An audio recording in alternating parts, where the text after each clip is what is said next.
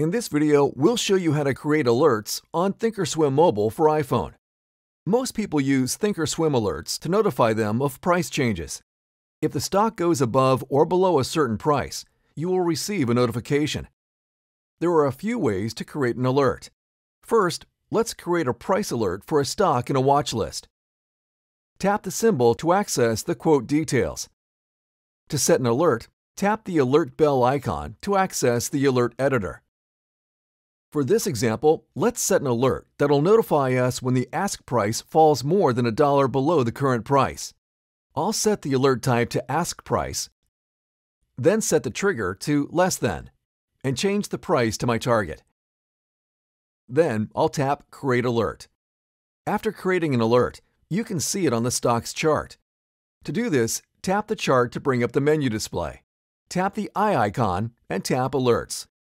Another way to view or create alerts is to tap More in the bottom right corner. Then tap the Alerts icon. This brings up the Alert screen, where you can view active, triggered, and canceled alerts. If you select one, you may cancel it or create a similar order or alert.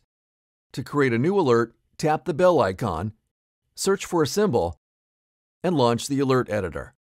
Alerts are a great way to stay connected to the market, even when you are away from thinkorswim. For more thinkorswim tutorials and investor education, check out Insights in Education on Schwab.com and subscribe to our YouTube channel to get notified when we release new videos.